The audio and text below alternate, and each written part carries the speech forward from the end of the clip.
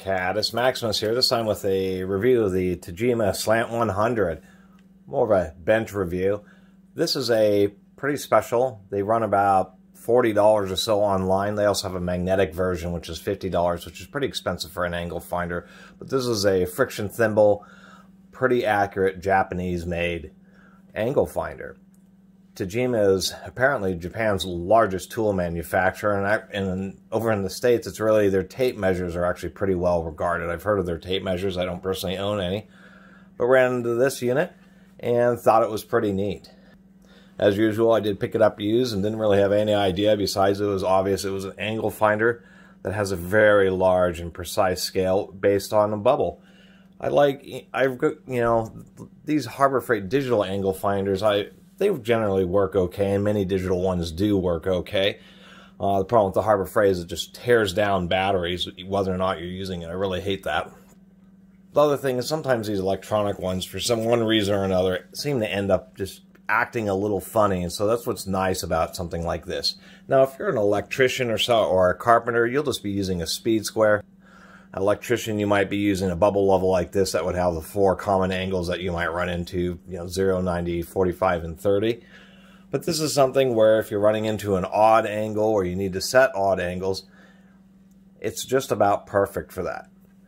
I was flipping it over just because they do have both an engineering side as well as a construction's face, depending on what you're using. So when you're doing the angles, you can actually if you had it tilted up on a roof, you'd have it tilted like this, and you just adjust it until the bubble red level. And then what that will do is give you the angle, 40 degrees, as well as 1.2 feet of rise for every foot of length. And so that's essentially what the purpose is. It does have zeros at the 90 degrees, as well as essentially telling you it's 90. The friction thimble is pretty nice. At least some of the reviews I've read, unlike that Flow Tool oil pan I reviewed in the previous video, which seemed to be okay for me, but their quality control is obviously pretty inconsistent because even just on my video, there are quite a few comments about how it wasn't working out so great. But the reviews on this are certainly much more consistent. People really do like it. They say it's reasonably durable, unlike that post that I did in my community tab where that stability level, the plastics just started falling apart on its angle finder. People said that this survives hanging around tool belts and that type of stuff pretty well.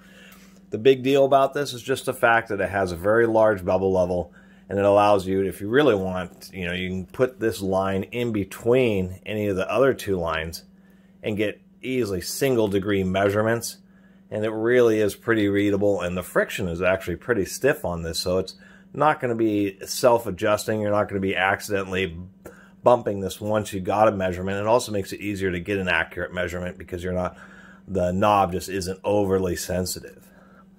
And you can also tell that it's actually surprisingly heavy.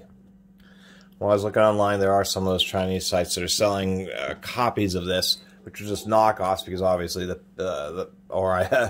it appears that the patent has run out on it, but I would definitely recommend getting the genuine one. And it's just so good because you don't have to see what angle is. That all you have to do is actually see the bubble level.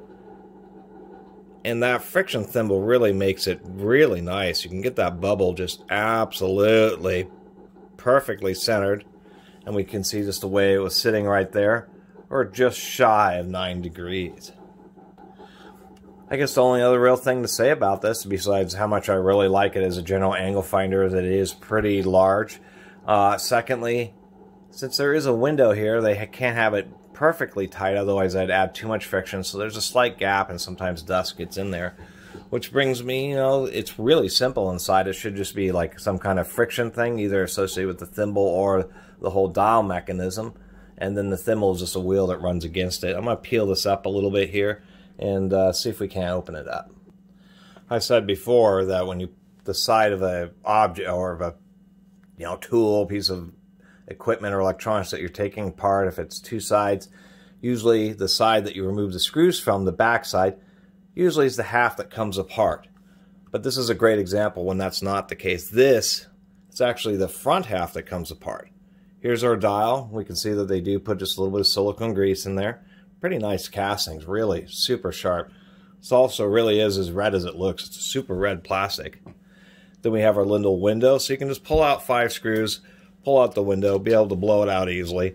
I like the fact that the gauge face itself is also screwed down. We can actually see an intermediate gear, so let's pull off the gauge face.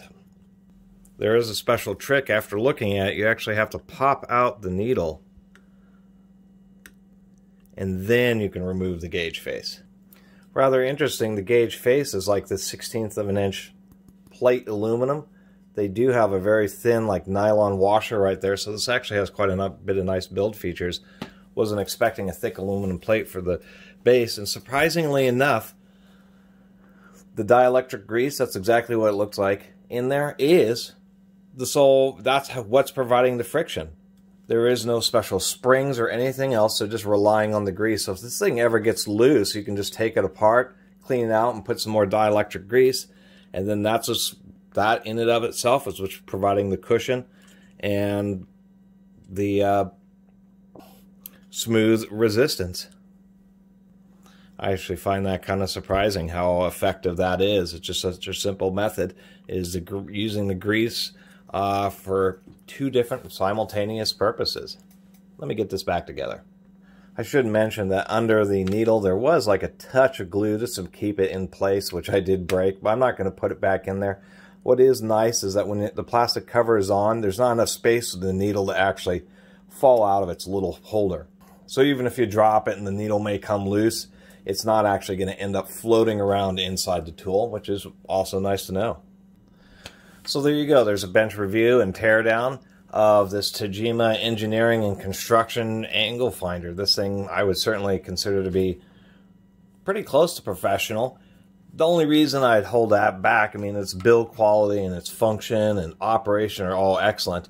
It could be made a little bit heavier duty, because obviously if somebody's carrying around this tool belt, they'll be up on ladders, you know, more than ground, up higher, you know, second floor, you know, higher than ground floor.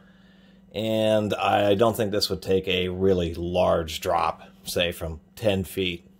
It may, but not repeatedly. There just isn't enough structure in the plastic with the bosses that hold the screws.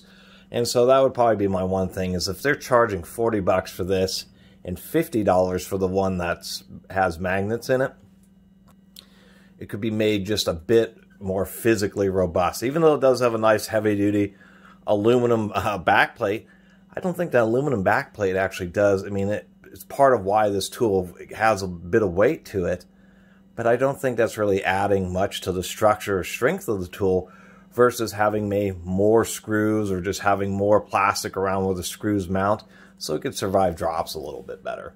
But nonetheless, it is a Tajima, and they are pretty well respected for their measuring tools. And this thing I've always really have liked. I haven't used it much, but it certainly has been handy in the places that it fits, just because it's just so easy to read, and you're just so confident when you find the angle and get the bubble right there in the middle that you can really count on the reading that you're getting.